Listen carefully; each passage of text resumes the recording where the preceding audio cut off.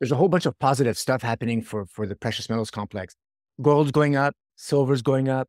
The 10-year minus the 2-year is starting to maybe show signs that it wants to turn up. Look, if the U.S. initial jobless claims could spike up, I have like a level at 241,000.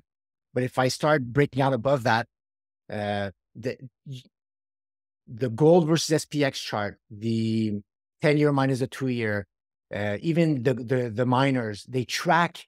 I could overlay that to the U.S. jobless claims, the ebbs and flows they track. So the setup's there for the miners to break out to have a great run, but I just don't get it why you would.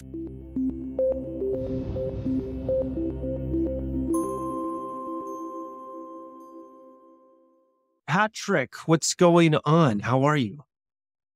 Hi, Andy. Yeah, I'm doing great there. So always happy to catch up and talk charts there. Should be fun.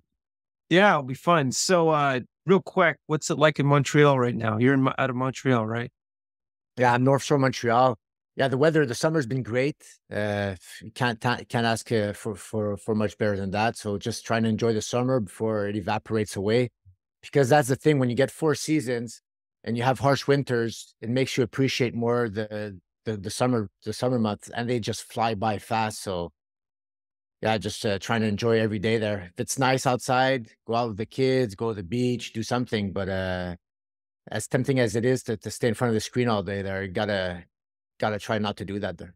Got to get out and about. I'm in Atlanta here, and we just had a death march of humidity and high temperatures. We're in the hundreds and just a lot of humidity. So I'm Yeah. looking forward to a change of the season now. But You don't have rain, you don't have the snow, right? There's no snow in Atlanta. Never, very right? little. I mean, every couple of years we'll get a snow that lasts for 2, 3 days. Oh And goodness. it's That's yeah. that's almost fun. Yeah. So everybody, this is what I tell everybody is like, you can go, I will take July and August for September through June. Those are nice months. Yeah. So let's talk some charts. Let's start out with gold. Uh, Again, I want to congratulate you. When we last talked to you, is actually silver was looking real interesting. And when we had you on, you literally said silver looking really, really good. It looks like it's going to break out. And why we were talking wasn't why they caught talking. Literally the next day, silver broke out. So great call. Thanks for that. And I know sometimes timing is not on our side, but timing was on your side on that Yeah. certain moment. It's like it's all about probabilities of these possible moves. And it could have very well not moved the next day, or like taking more time. So, it's like it's always top callers or bottom callers. They always go down in like, oh man, he called the top. Well, I'm pretty sure that same top caller tried to call it a lot of tops along the way, right? Because at the beginning of a run to the end, there's only one top. Yeah. But most of the time, you'll call more than one top along the way, right? You think it's a top. So, but if you take that average, it's usually maybe 10% of the time you're right. But Yeah. people always, it's like that expression there, a broken clock is right twice a day. Yeah. So if it happens, it's a top. I try not it's fun. You want to kind of brag, but you shouldn't really, because it's more an outlier. If you're really honest, it's more an outlier chance it just happened there. But Yeah. right now, what happened with silver, I probably have to review the chart, but yeah, 25, it was actually like a coiling consolidation and the price was hammering. And what happens is in TA, when you have confirmed breakouts, especially from flat planes, that means you have a higher high and you had previously higher lows, and that's just an uptrend. So you're there and you're saying, well, oh, good, it's going up, but it's just like an uptrend that got enacted above a certain level. So a professional chart trader, his job is to identify those key levels. And the better a chart trader is, the more he's able to look at the more important trend lines and signals and avoid the noise. Because I remember in my beginnings, it's like I saw head and shoulders everywhere. I was severe steep trend lines like that. It would break down. Oh, it broke down. It's going to go down. No, it's like there's meaning and nuance to all these trend lines, right? A flat plane will be more meaningful than a slanted one. The length It'll be more important. Remember, bigger the base, higher in space. Yeah. So that's, I think, what differentiates an experienced chart trader versus someone who's just starting out is we're able to discern the noise. Just like I don't know what's a famous basketball player like Michael LeBron Jordan. James. Yeah. They're able to see what's important. They'll position themselves to make the high probability shots, and they won't run around like a rookie who has a whole bunch of energy that's just wasting energy left and right. Right, the veterans, they know they're slower. They'll just be positioned at the better places because they have experience.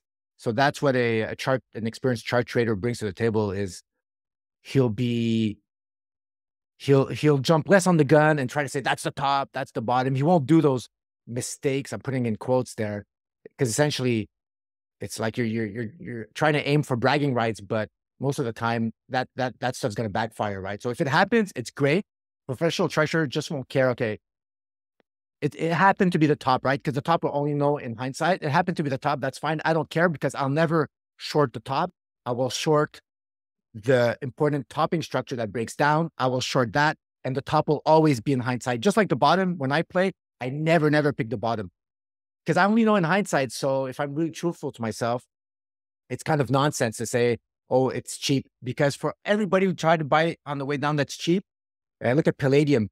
Palladium was, I don't know, close to 3,000. Then it was cheap at 2,000, cheap at 1,500, cheap at 1,000. It's like, Just gets cheaper. Yeah. it's just cheaper. And people say it can't get cheaper. And as soon as you say that, it could get cheaper or even worse than that. Well, I don't know if it's worse, but it goes sideways forever.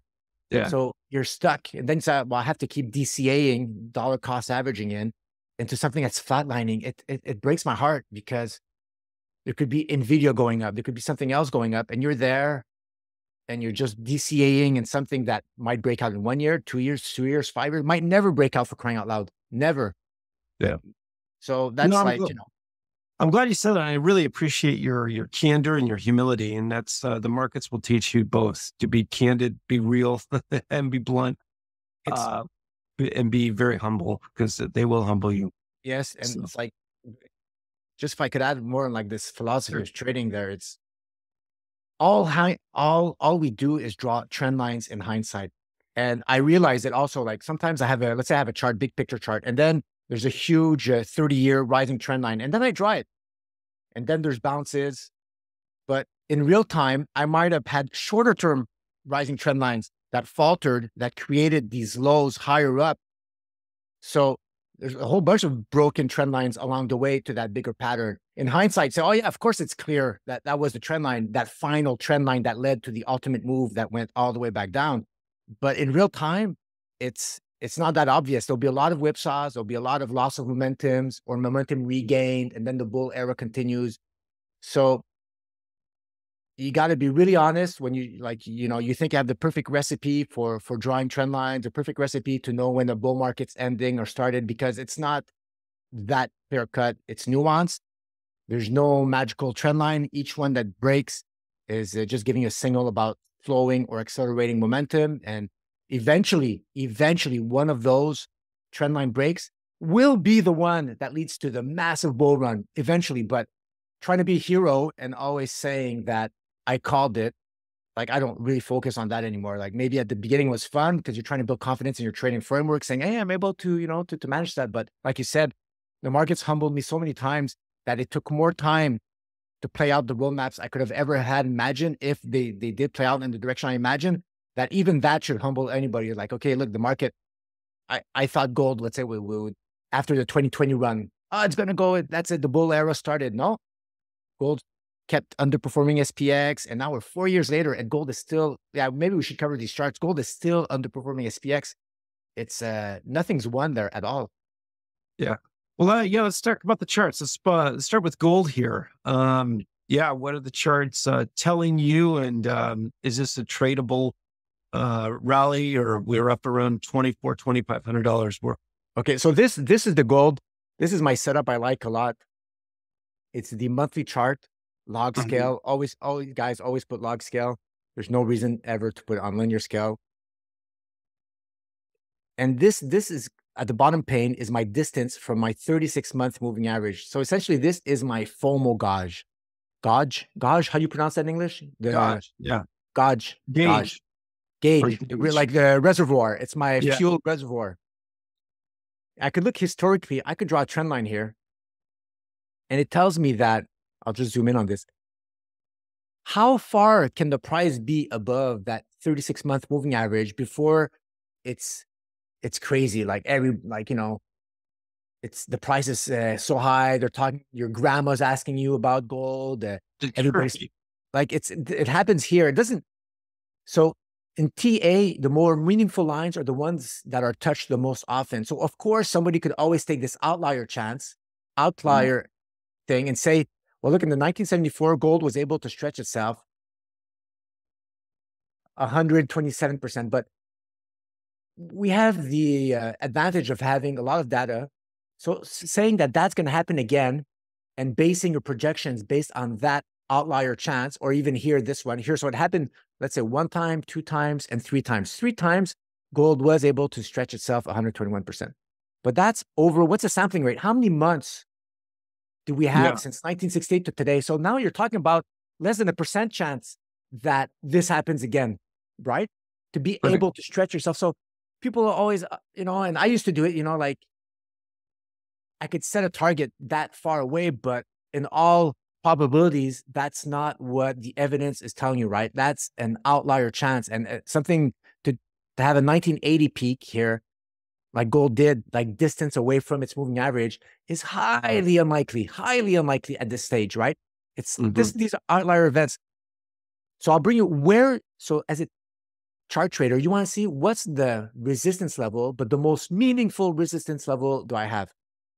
And so now you're looking for places where you'll have many touches. Here's 1, 2, okay, got close here, 3, got close here, 4, here a little bit above here. So I have some type of pivot line here where I'm stretched, where I am able to, so I want to start setting up my profit limits, my targets, but I'm not too stretched to think that it's a lower probability event. So now this is, instead of just having 1, 2, 3 times, I have it 1 time, 2, 3, let's say 4. I could lower this a little bit there. 4, 5, 6, 7, 8, 9. So you see, I have more chances of that being a more probable target. But look at this. Look at where we are now. The more I raise this line, the probabilities of me reaching it are lower and lower, right? Because I'm removing data points from that possibility of being stretched. So look, I'll just show you what it did in after the breakout in 2019, all the peak in 2020. Look, that's where we are. This is the fuel. This is the fuel we have left. I'm going to put a label. The price for gold could probably stretched 14% extra above its moving average. Now it's 25% above its 3-year moving average. We could have a blow-off move right now before everything, let's say, crumbles. Let's say you're in the camp that we're in a recession, but now we're melting up, going in the recession. And then when everybody realizes it's bad, we're going to like sink, So let's say if that's the ongoing scenario, then gold has a chance right now to go up 40% above its 3-year moving average. So what does that mean here? Here's my 3-year moving average. What did I say? 40%, 41%. So the red line is my 3-year moving average. I'm going to put this, what did I say? 41? Yeah. 41 about.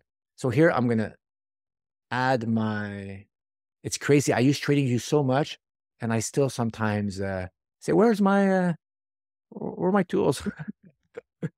Here. So here, let's say the 3-year moving average keeps going up this way because the sampling rate, you're always having price points above. So this, let's say gold would rocket upwards from here, and I would stretch myself 41% above my 3-year moving average. This could be my target right now. Like if ever gold reaches 2,800, like in a timely fashion, the next 2-3 months, oh my goodness, would be an awesome place to really like take profits, right?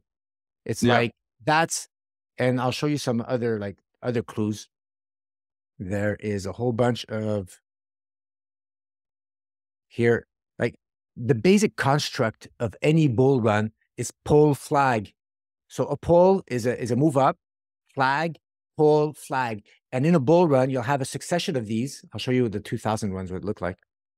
You'll have a succession of these where it just goes up, consolidates, goes up, consolidates. Every time it consolidates, it lets that 3 moving average catch up. And you just rinse and repeat until it can't do it anymore. So the basic classical chart patterns that you have once you're out of a base, a huge base, is a succession of pull flags. Right now, look at that. Where's the flag? So that should scare you. Where's my flag? Because the lower risk entry points are always at when a flag breaks out. There's no flag. So right now, you're in a pull. That pull, when is it going to end? Right?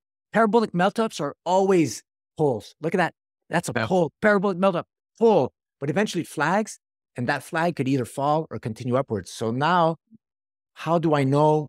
So I'm going to put some measured moves here. Like even here, the base of this pattern added on top, even this, look, that measure move, we could have a flag at any moment here. Any moment, you could have a flag to let that 3 moving catch up. If you get greedy, you could say, well, maybe it's this pull flag. See, that one would bring me close to my 2,800. But what would be very logical right now is to have some type of flag here, a halfway flag, and then this flag here would be the halfway flag that would lead to this bigger pull flag. You know, it's like Inception there, or those Russian dolls, right? The large pull flag in longer time frame will have multiple pull flags within it, you know, all the way en route. But, you know, you could still have it, you know, like when you get greedy, it's going to go up. It's going to go up straight, you know, but you're stretching the realm of probabilities. The more you think that's going to happen, you know, I would definitely I could zoom in on the daily. Let's look on the daily. Yeah, let's look on the daily. Okay, let's go on the daily. So here on the daily, I have my distance for my 36-day moving average. And it's stalling out actually there. So this is, look at that. So here you have, I'll show you, I'll zoom out. So here on the daily, it's like a range here. So here, once you're 6% above the 36-day moving average, it's often a place where the price it doesn't mean the price doesn't go up anymore. It means it's slowing down enough that the moving average is catching up, right? So here's like a power range. This is blow off top on the daily. And what happened when we stretched like 8%, everybody was going bonkers here, but that actually marked exactly the, I see that's top. Yeah, you know, atop the flag, it didn't go up as fast anymore, right? It just, instead of doing, I'll zoom in on you here. You can see like another beautiful pull flag here. It just didn't, you know, pull flag, probably the same distance here. It's like, you know, that's all it is, overshot. So it's not going up like this, right? It's having a hard time here. So that's how it is. What I would like to see is a reacceleration. I would like gold to, goodness, it's kind of messy here. I would like to see it break out above this level here, and then we'd have a crazy run. It's kind of pull flag. It's really messy what it did there recently. Yeah, right now it's kind of messy because when the price keeps going up, but the momentum is not breaking out, it's kind of worrisome. You want the momentum here to, you want it to get out of its congestion area right here. My ellipse. You want this to resolve upwards, and then this thing will have a higher chance of reaching its move. So on the daily, this is probably my neckline. It's kind of good what it did, in that it slowed down and let the moving average catch up. But if you're wondering why the daily is slowing down that much, all you have to do is go back on the monthly, and we saw that the monthly is also starting to getting stretched. But there's also, you can't be just fearful of it being stretched, right? It's being stretched, but being stretched and hitting resistance, being stretched and hitting your classical measure move targets, like that 2,800 area, that 3,000 area. But that's selling to strength. But you could also wait. You say, oh, okay, I want to see if it could go to 4,000. So what you have to do after that is you draw a rising trend line, a severe one, even on the momentum. Eventually, maybe we'll have a third bounce here. And if ever the momentum breaks down, then you say, okay, I'm out. you're selling into some weakness, but you gave yourself a chance of it going back up. So if it doesn't go back up and it falls here and loses that rising momentum, then you would probably bail in some weakness instead of just holding on and letting it do a full reset, opportunity cost, because a correction is either price correction or consolidation is completed by time and or price, right? You could have price going sideways, letting moving average catch up, or you could have price go down, catching up to the moving average. And that's like, there are two ways. And sometimes it's a combination of both, right? Like when you have a pull flag that's slightly going down. So you don't want, so right now, gold still super healthy, but there is a warning sign that the flag has been reached. Like there is one pull flag that has been reached. You should expect some type of correction along the way, but if it doesn't, then it's just this uptrend right here that's going to bring you to that $2,800 target in, like, worries. Like, to make this super simple, am I above an inclining 12 month moving average? Yes. Yep. You're an uptrend on that time frame. It's like super mathematical, super like, I don't want to say the word stupid, but it's, it's, you don't need to be a rocket science in TA to understand that if the price is trending, look at what happened in the 2000s run. Yeah. Look, just up and up and up until it didn't. And once it didn't, it faltered below. You just, you get out, right? You never catch the top, never catch the bottom. You ride the bulk of it, because what's going to happen is you're going to, let's say you bought on this breakout candle here and you sold on either this one red candle here that closed below or that one. That's what a professional chart trader is going for. He's not going for the bragging rights of saying, I bought here and I sold here. If somebody tells you that, you have to, like I showed you, from a probability aspect wise, it's much less probable. Always regularly call tops and bottoms. Always, like, in hindsight, it looks great, but to reproduce that over time in time is very hard. This much easier to do. Much easier, because you're already in an uptrend, and as soon as you start losing the uptrend, you're out, right? It's like you're not guessing where the top is. You're actually exiting when you're losing a moving average. Yeah, no, that's some great advice. Just taking a good chunk out of the middle.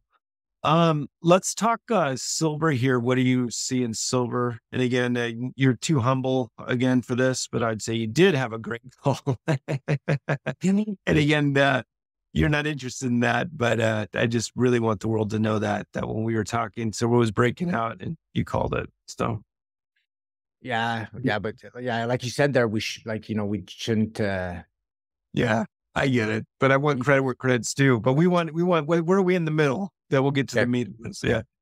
So this is like, I think I did a tweet post a while back, and I said the silver bulls won, but I think it was on the quarterly chart, and they did win, because what happened on the quarterly chart is, this is what I call a wall.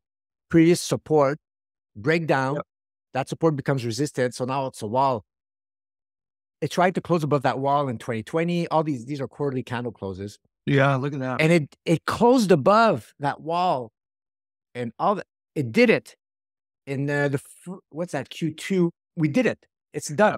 We closed. So now, instead of living in fear, the burden is on the bears to bring it back down below. Because now the bulls low, higher low, and again, remember when I said horizontal line? Well, what did that quarterly close create? You see that swing high? Higher high. It's an uptrend. Higher lows, higher highs, uptrend. And if you don't believe me, just look at the moving average. This is a 12-quarter moving average. So the three. I think that's a great picture right there. Look at that. I mean that, like what you just said. Go ahead. Sorry. No, but yeah, you put some color on my comments there, because sometimes no, that's great. I mean, that's exactly it. We had a breakout, and then what you just said. Now the burden of proof is on the bears, because your breakout top is your support now, and we're right there. So, if you you don't even have to put a gun to my head. It's like that's a bull formation, and I'm not as smart as you. I'm not smart at all, man.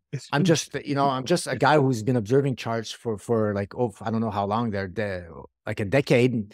And it's just observations that I do, like Yeah. Look at the charts as long as I did. I'm pretty sure you start seeing the same stuff I see there. It Yeah. got to do with looking at less charts, and because look at that, it's sometimes it's like because or else you it's like the beaten wife syndrome. Like she's always scared that her husband, he raises his hand to grab a coffee mug. She thinks he's gonna hit her. It's like, Right. oh, what?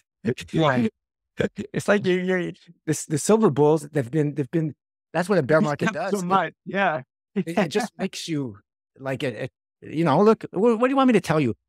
J.P. Morgan, blah blah blah, like all that. Look, you're above a 3-year moving average. You've closed above that wall, and look, even during the month, like this is a wick here. During the quarter, price went all the way back down to 26. Right?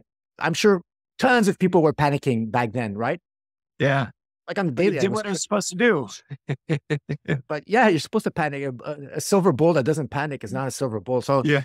No, but or, the or the chart did hardened, what the price did what it was supposed to do. It had a balance right there, right on where it was supposed to. yes. And that's a test. And there's going to be another test until one day there's no more tests. And now after that, once you break out above that there, and then after that, that's in the past. Of course, there could be an outlier event where it comes and severely retests it. But again, that's the burden of the work has to be done on the bears.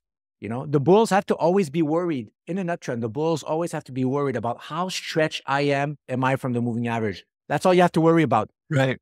How stretched am I? How stretched am I? Way to And put it. Yeah. yes, that's all you have to worry about because it's good for your psyche, for your emotional profile to say, look, I'm stretched. I know my portfolio went up super high, but I got to expect some type of correction there. There's going to be one. It could be long. It could be nasty. There'll be some type of crazy correction eventually. Look at that one here. Look, silver went up super high above the 9-year moving average. That's the red line. It retested it. So so the higher the time frame, the more important the moves are. So you got to also choose, but there's no reason to have gone through all that there because you could have zoomed in on the daily chart, on the weekly chart. Because look, before this poorly defined correction happens and a retest, look at that, a retest. You're going to love this one, a retest of the breakout line. Look at that, the wall, support, breakdown becomes resistance. In 2016 cannot get back above. So look what happened in 2020. That resistance became support. And look what happened like 2 years later, silver retested that. And then it went up. So, but there's no reason for you to go through all that. All you have to do is once here you start having a daily defined correction happening and a weekly one, you step aside and you let this nonsense happen until the price resolves a year later, 2 years later. It might never resolve. And once it resolves, then you get back in, right? And you avoid stackers, guys, have fun, buy whenever you want, every day, any day, buy as much silver as you want, ounces, it's fine. But for a trader, all this could have been avoided there because here you were stretched from the moving average. Look on the quarterly chart. Oh yeah, here, see, here's a 1970s breakout, outlier event, retest here, support, outlier event, and look here in the 83 resistance, in 98 resistance, 2004 above, went sideways, then bull run for silver, retest from above 2008, go up. But look here, resistance. So the momentum as defined by distance from the 36 quarter moving average, this can make a nice poster. We actually just broke out last quarter. We just broke out. So the momentum has also broken out.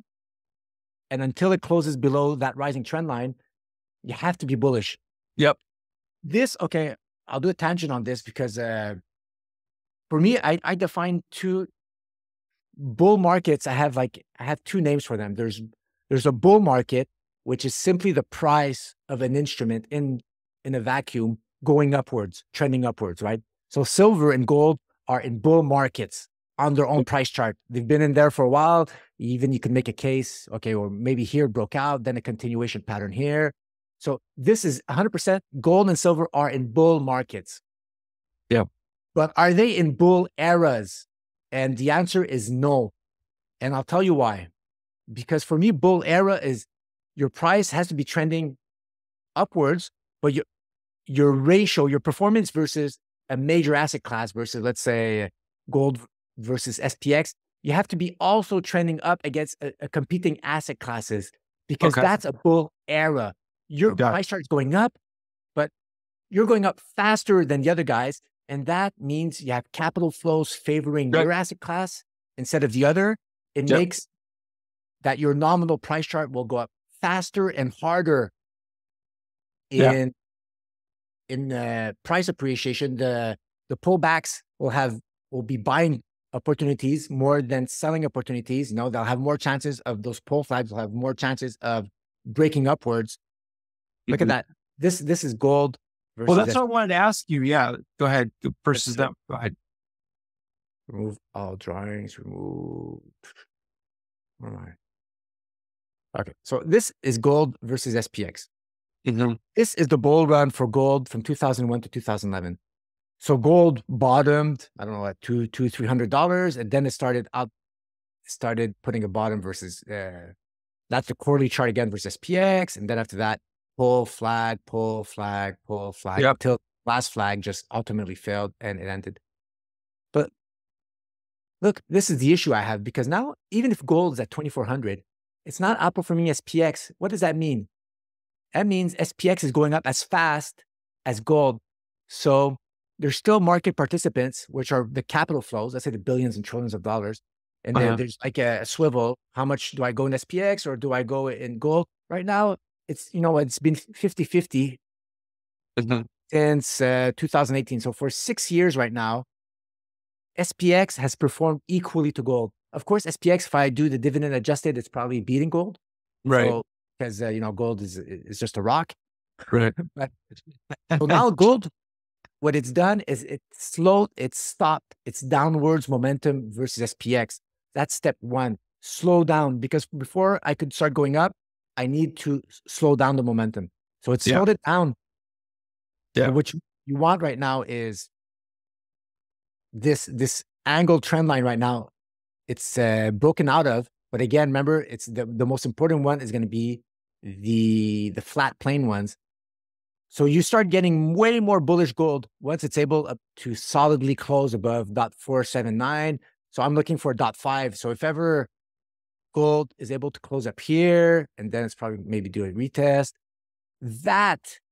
this is the bull era. The breakout, the retest, this is the bull era, because the miners track that. Yep. Silver tracks it. They're gonna go bonkers. If you Yep. could get $8,000 gold or $5,000 gold, you can, but the chance of getting those numbers much higher once gold is able to outperform SPX, much higher. But we're Yeah. not. That's a great point. Yep. That's Now, such a great point. I can emphasize that enough.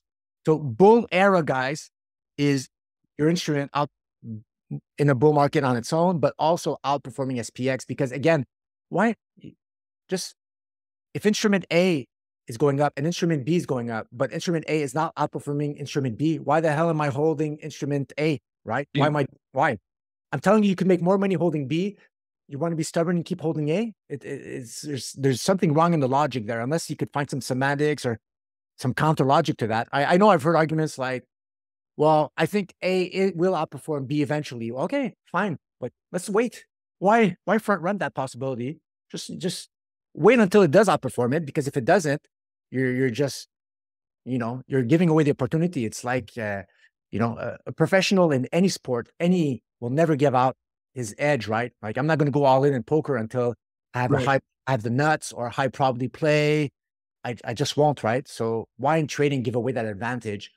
Yep. Anybody could do a ratio chart. Anybody could put a moving average on it. It's super, like, I didn't do crazy TA here. Look, it's the moving averages. Now they're coiling and tightening. This is great. Step one. But what you want is you want it to go upwards like that. And I look in the 70s. I'll show you look at that. Look at the 70s. Goodness. It's Yeah. like, look at golden cross on the quarterly chart. That is a bull. That's 1972 was the bull era for precious metals. That's when it started. Even if Mhm. gold price was going up before or not, it does. That's how you define a bull era, and that could be Bitcoin versus SPX. It could be any two instruments, Yeah. and that will Yeah. tell you if you're in a bull era or not. Yeah. Let's talk briefly about the stocks, GDX, and what you're seeing there. What are the charts telling you there? Well, JDX. Okay, quarterly chart. quarter chart's very good to remove noise. So this is possibly because you need three reactions at the very least to morph a trend line into existence. So now we had one reaction, two. With that wick coming in, now Yeah. what's quarter ending? September, August, is this the month? July, August. The quarter's ending in the End of September is beginning of the quarter. So we'll have to see. But what would be very healthy is not a breakout here. What would be healthy would just be a close the quarter right where we are, maybe go down here, and then that would be super bullish there. This would be, that would be target for JDX all the way up to, 57. That would be much healthier here. And the fact that you go sideways and slightly down, you're letting those moving averages catch up. Yeah. And yeah, that would make it much more powerful move there. Pull, flag. So if this was the pull, yeah, leading the flag, then after that, you see, it's even creating a higher range of targets. So for JDX, that would probably be the move. So I could do is, what's JDX doing versus SPX? Look, same thing. You're not even outperforming SPX. So why are you in JDX? Right? Mm-hmm. Yeah. JDX will go bonkers. I'll do ASA versus SPX because ASA is the JDX. They're the same chart, but I have more data. Mm-hmm. And look, here was the bull run for the miners, outperforming SPX back here 2001 to 2002. And then the miners, they had a nice little run here, 2005 to 2010. That was the bull era for the miners. But look, there's no evidence here at all that the miners are in any type of bull era. They're below the 3-year moving average, the 9-year moving average, not even close. So I know everybody wants to catch a bottom, right? Like, that could have been a bottom. That could have been a bottom. A lot of people looking at this here. Oh, that's my bottom. Well, guys, what if it isn't? Oh, yeah. Like, what if it isn't? It's like, there's no evidence you're in an uptrend. So the probabilities of that being a bottom are much lower. There's something that rubs me the wrong way there. I'm trying to rationalize the logic and people trying to catch these bottoms because they always trick themselves and saying, well, the percentage moves are huge from the bottom up. Of course they are. That thing's been destroyed so much. Anything that's a penny that goes up to, $10, of course the percentage moves are, this is a log scale. The highest percentage moves, and they're always look awesome. Like, they look crazy off bottoms, right? But there's no uptrend yet. There's no uptrend yet. There's just none. So that could be just that thing could just continue going sideways. And it all depends your time frame. Like, it could go up here, like it could go back down here. That could just be a bear flag. This whole pattern could just be a waterfall, right? Pull, flag, like, goodness, man. Like that could happen. But people buy here. Look, it depends where their exit here. Maybe they're playing it all the way up here. But if you're buying here and thinking that this is a higher probability play at this stage, it's just not quite there yet. Yeah. So, but it is, there's a nice setup though. That's the distance from the 36 quarter moving average. There's a nice setup, but it still is like, there's still downwards pressure. It's like that moving average here, it gave some hope like a few times. Like if you look in the past, you had some stuff here. Say, oh, look, it's starting to move up. Somebody could have drawn their line like that. Like, like I said, you always draw it in hindsight. Sometimes people in hindsight, they draw it like this because they think, but in real time, this is probably, I'll show you this thing. Where's I'll just hide it here.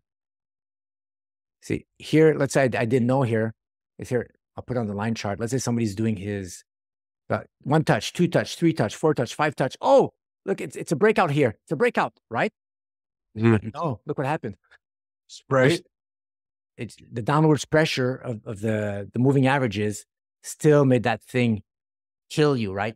So this is not, it is in the technical sense, a breakout of the trend line. But again, it's a nuanced game. That breakout, what is it actually worth, Yeah. Like we all have cars, but he has a Porsche, he has a Mercedes, that guy has a Honda. They're all different type of cars, right? So this is a breakout of a descending trend line, but it's descending. The steepness of it is important. And also you have the moving averages um, giving clues. So really, it's just let's wait and see. GDX has some nice setups, but we just need to really wait and see according to the charts. Yes, yes. You don't want to. There's a whole bunch of positive stuff happening for the precious metals complex. Gold's going up, silver's going up. The 10-year minus the 2-year is starting to maybe show signs that it wants to turn up. Look, if the U.S. initial jobless claims could spike up, I have like a level at 241,000. But if I start breaking out above that, uh, the the gold versus SPX chart, the 10-year minus the 2-year, even the miners, they track.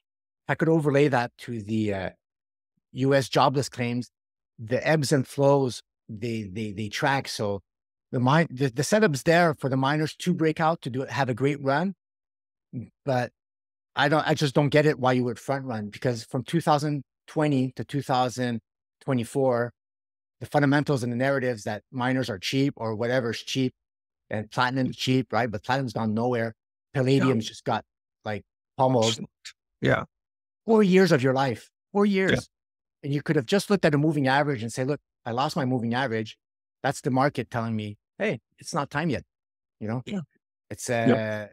that's why like I'm happy you have technical guys on your show, because fundamental guys, they don't see that, right? It's like Yeah. fundamentals are deceptive, but charts are never deceptive, in the sense that a chart is the chart. Of course, I Yeah. could spin a narrative and draw trend lines a certain way, but if it's the price is the price, no matter, like some people are scared of, I put a chart on the Twitter there. Maybe I could show you that one. Yeah. It reminds me of a saying in business: the numbers are the numbers, regardless of the reason. The numbers are the numbers. Yes. Who said that? He's a wise man. It's like, I think it was Jim Collins who said that the numbers are the numbers. yeah, it's like, you know, it's like, look, I put this chart out. This is a silver chart daily. I just want to show, here's 2008. The recession of 2008 was backfilled officially. I'm pretty sure it's like, so in 2008, January, officially they backfilled it. We were in a recession, but look at that. The price of silver broke out here above that. Goodness, what's my moving average? My 96-day moving average broke out. I did a pole flag. Remember, pole flag broke out here. I could have drawn a trend line. So silver, and I'm pretty sure a lot of people, oh, it's a recession coming, whatever, the SAM rule or whatever, all these, the 10 minus 2-year, like all these indicators for that recession. But look, if you would have been paralyzed by fear, silver was in an uptrend until it wasn't, but it ran 44%. It ran from $14 all the way to $21 in an uptrend, where just regular TA, if I was oblivious to recession and all these people talking about whatever, back in 2008, I don't even know there was a Twitter, but you had that run, right? Until that run could have continued upwards, but it didn't. It went sideways. It allows a moving average. You could have bailed here, and then you had to find, and you could have bailed easily here and avoided all this drawdown. And look, the recession ended here. And if you wait for the recession to be ended, silver already bottomed in the abyss of the recession, and here regained its 96-day moving average, going up, pull, flag, pull. Like, it's like the chart is the chart. And if the market participants are smelling that the recession is going to end, they're going to start pricing it before, right? It doesn't it doesn't have to be like 2008. There's recessions where it didn't behave like that, but I've done a chart like over, I don't know what's the probability, maybe 7 times out of 9 or whatever recession, silver likes to bottom in the abyss of one. So there's no reason to fear a crash. Like, the doomsayers every single day, every single year, like this is the end. The debt is unsustainable. Goodness, right? You've heard this stuff since 2020. Right. Like even 2008, the debt is like, just look at the chart, because there's always some factor that we don't know about, which is like it's very hard for us to imagine what we don't know, because we don't know it. It's hard to imagine it's there, but it's there. I don't know if it's making sense. So Yeah. that guy, if you think like, the uranium, has to go up. They're building these nuclear facilities and there's a shortage. Okay, that's fine. We know that. But you have to ask yourself, what don't I know? Is Right. the capital flows, is the rate of the N2 being withdrawn by the Fed? Do I know about that? Do I know about some other thing that could impact the uranium price? Is some billionaire sheik in Saudi Arabia that owns oil? Is he shorting uranium? While I think it's bullish, but he has, he's going against me. There's always somebody else taking the opposite position of us. Yeah.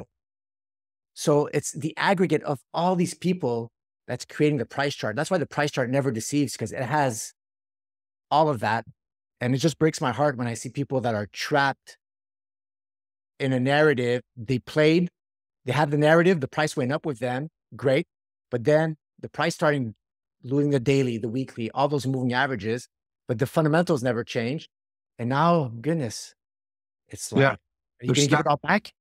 Yeah. They're stuck. Uranium's a great example It because now really is. Recently, it's a good recent example. So it's a recent example.